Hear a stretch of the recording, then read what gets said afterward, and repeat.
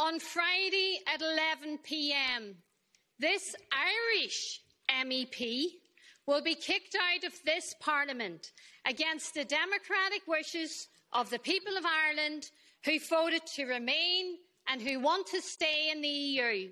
After 47 years of membership and after 50 years of fighting against gerrymandering in places like Derry, the British government is once again kicking our voting rights away, taking them away from us, and once again changing the constitutional position of the people of Ireland without our consent. Today, I am voting in favour of this Irish protocol because Sinn Féin will not consent to the hardening of the British border partition in Ireland. We will not consent to custom posts. We will not consent to barbed wire. There is no doubt that the Irish protocol in the withdrawal agreement is an ugly compromise, but it's better than a crash-out Brexit. However, partition and Brexit are ugly impositions that have burdened Ireland for years. Because of partition, Brexit is stripping away our democratic and social rights.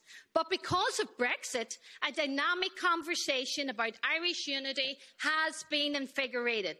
The EU Council made its contribution to Irish unity when, on the 29th of April 2017, 27 member states agreed that if Ireland is reunified, the whole of Ireland is in the EU. The partition of Ireland is not only a problem for us in Ireland. The 300-mile border with 320 border crossings is now your problem too.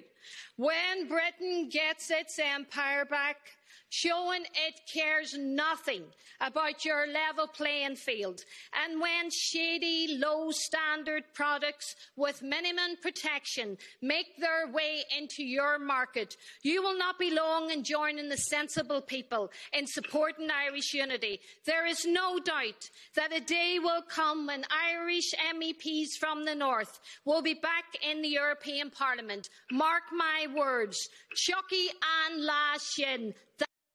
I'm really sorry, but you've overrun significantly.